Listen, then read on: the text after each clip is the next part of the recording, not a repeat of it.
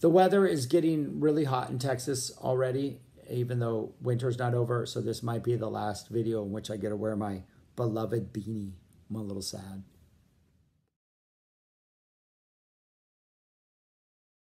Hello and welcome to my channel. Thank you for watching. My name is Shaggy, the Opinionated Hippie. And I'm currently ranking and reviewing every single Frank Zappa album released after he passed away in December of 1993. I've already done the ones that he released prior to passing elsewhere on this channel, if you're interested. And I'm currently on number 33, Roxy the Soundtrack. There's a lot of things I'm trying to remember to say before I actually talk about the songs. Number one, as of right now, March 11th, 2021, the day I'm filming this, there are 4 Roxy-related releases, 10 CDs in all.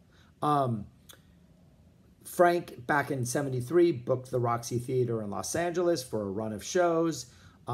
His plan was to film the shows, make a movie out of them, release the movie. He also, as he did with everything, recorded all the shows.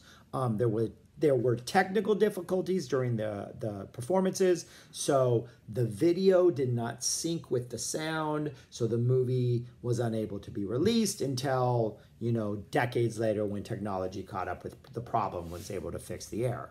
But we did get the albums. So we got Roxy and Elsewhere back in 1974, which consisted of like most of the tracks were from those Roxy shows with overdubs, unfortunately.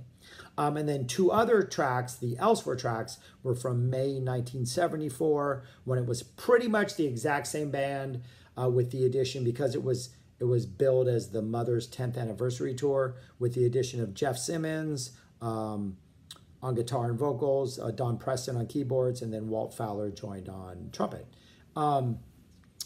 So Son of Orange County and More Trouble Every Day on the Roxy and Elsewhere album come from those shows. So we had the Roxy and Elsewhere document. And then from 2014 to 2018, the ZFT released a whole bunch more Roxy stuff. They released Roxy by Proxy, which were additional live tracks from those shows. They released the Roxy movie on DVD and Blu-ray, and with that purchase, you got a CD called Roxy the Soundtrack, which is what I'm reviewing now.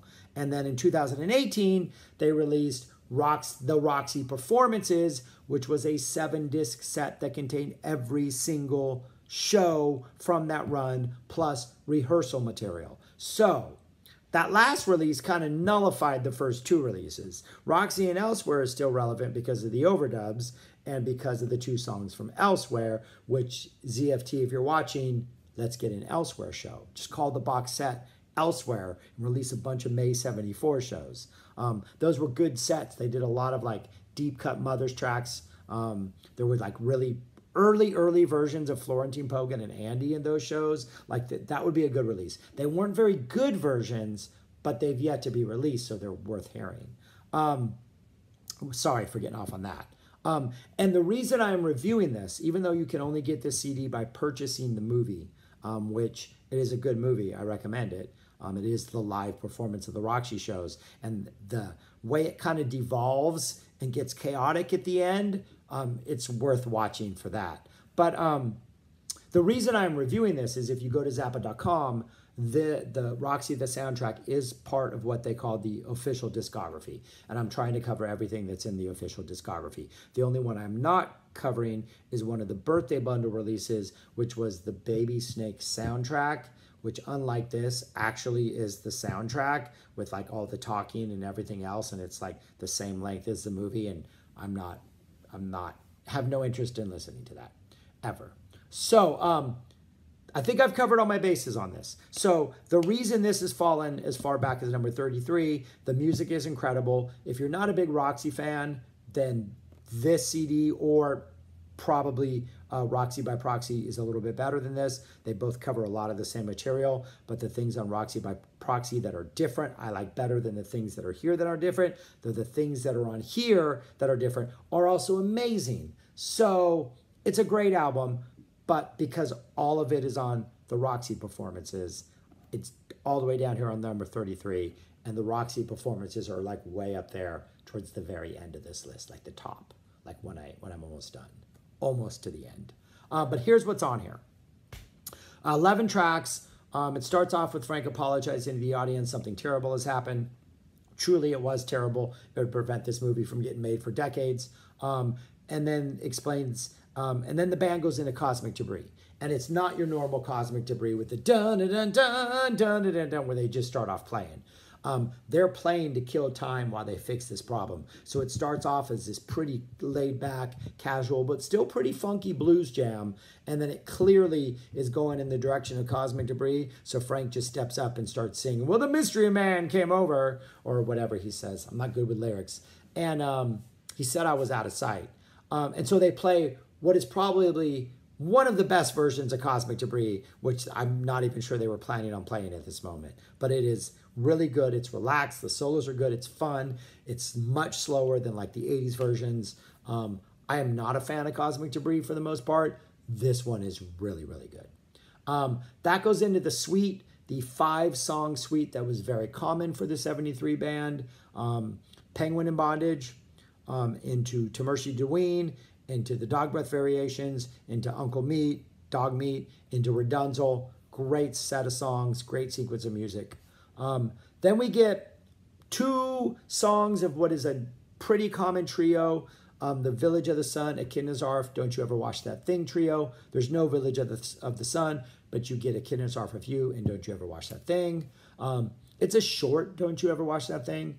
It's like 7 minutes long. The one from the first show of the Roxy performances, which I will someday talk about, is like 13 minutes long. That one is really good.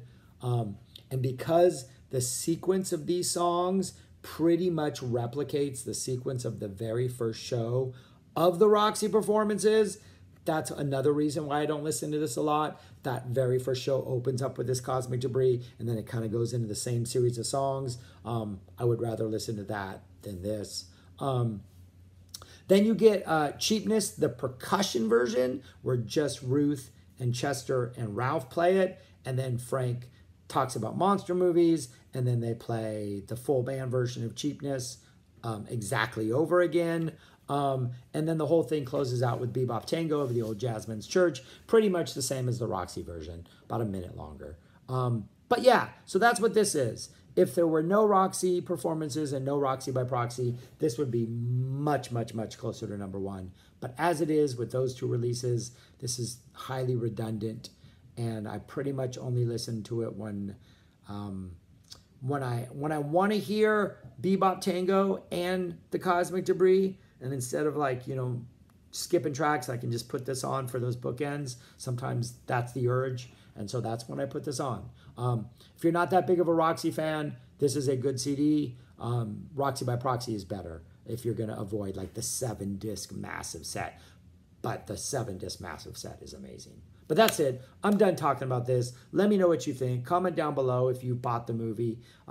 Otherwise, you probably have never heard this. I don't think it's streaming anywhere. So yeah, that's it. Roxy the Soundtrack, number 33. Thanks. Bye.